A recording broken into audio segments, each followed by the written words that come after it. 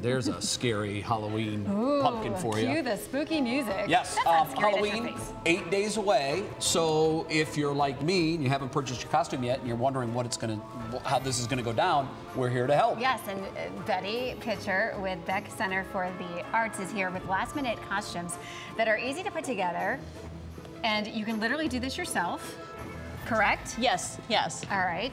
First up, Zeus. This one's super easy. Yes. Everybody should have a bed sheet. Yeah. I mean, let's hope we all have a bed sheet. We did ours out of material, but this particular one could be made with a bed sheet.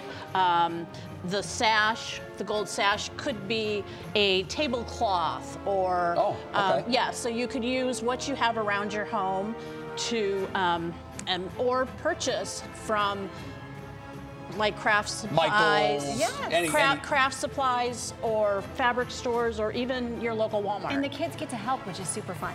Yes. Yes. Right? They would have to help me with any of these because there's no way I'm able to make that. And the lightning bolt thing is cool too. This one in particular is made out of wood and paint. Right. But you could do it out of cardboard and tin foil. Okay, very good. Poster board, yes, Yeah, yellow poster board. absolutely. Next up, I recognize that. You are one of the 7 dwarfs. You're not fooling me. Tell us how you made this. It does look like it's relatively simple. Yeah, it is. It's made just from a simple T-shirt and throw some buttons on. They can be glued or sewn, whichever you have it. Right. This is just felt that we fashioned into a belt. That's so creative. The hat is made, this particular one's made out of fleece, but it can be felt or whatever. And right now, he is Sneezy. But if you wanted him to be Doc, you give him the glasses. he Adore can be this. Oh, Glock, my. or you can Yes. add ears and become Dopey. Very nice. Okay. So Push the level of your creativity That to is the 3 limits. costumes in one right there. Yeah, I love it. That's pretty awesome. That's great. Okay, and then last, this is Janice King, Harold's assistant in the Trials of Robin Hood.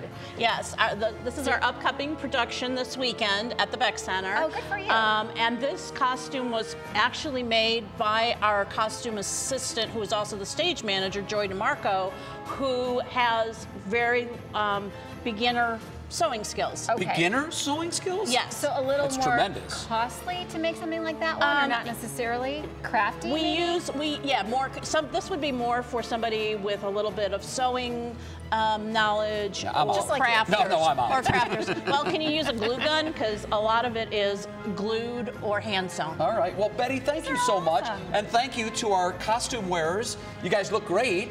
Sneezy, that was good acting. You've got a future. By the way, if you want to see the Trials of Robin Hood, it starts playing at the Beck Center tomorrow. It runs through Sunday. Betty, thanks. Thank you. We So wrap good to up lunch meet all break of after you. this.